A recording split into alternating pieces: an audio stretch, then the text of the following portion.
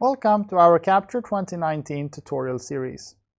In this episode, we're going to take a look at snapshots, renders, and presentations.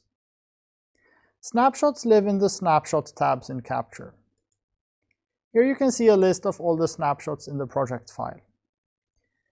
You can play back any snapshot by hitting the play button, switch directly between snapshots, and stop playback at any time by hitting the stop button.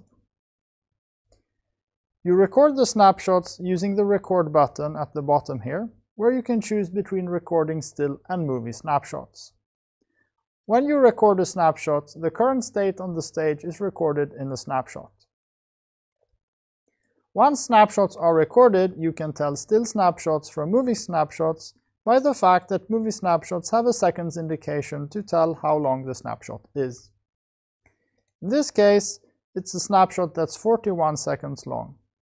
Once playback of the snapshot has reached the end, it restarts again from the beginning. Sometimes you want to go on working on a stage state based on a specific snapshot. You can do this by selecting a snapshot, clicking the More button and selecting Recall DMX. I can now continue working on the look on stage.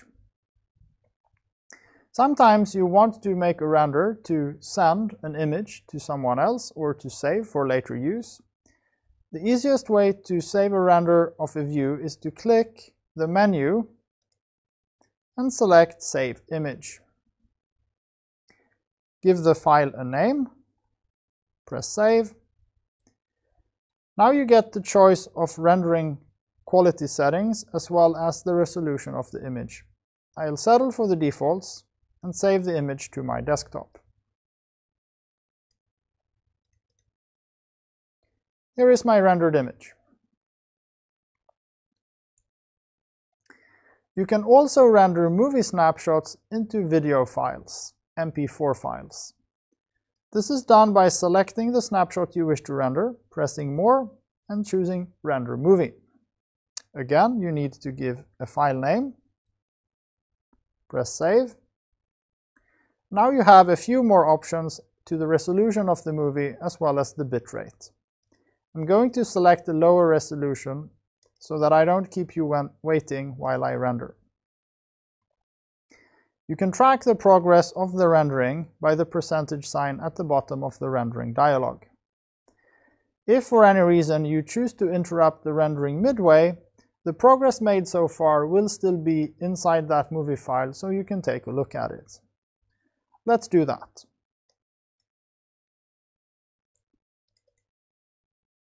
So the rendered movie now doesn't make it particularly far, but you can see the result.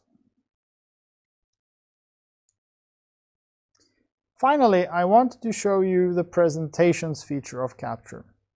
This is a unique feature that is different from saving an image or rendering a movie file. Presentations are created from the File menu by choosing Export Presentation. Let's give the presentation a name, Presentation 1, and save it to the desktop. The easiest way to explain what a presentation is by showing it to you. Let's quit Capture and launch the presentation.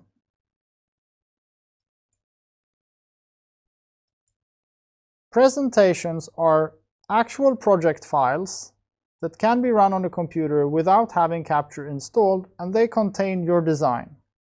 The reason this is different from a rendered image or a movie file is that the presentation is fully interactive and contains the snapshots so that you can switch between them. You may have noticed the Windows Firewall dialog appearing when I launched the presentation. The reason for that is that the presentations can even be hooked up to external DMX sources and provide live visualization of the design in the presentation file. This is a very useful setup in scenarios such as festivals where you might want to send the stage design and the lights to the LDs of the band so they can prepare their show. Thanks for watching and see you in the next episode.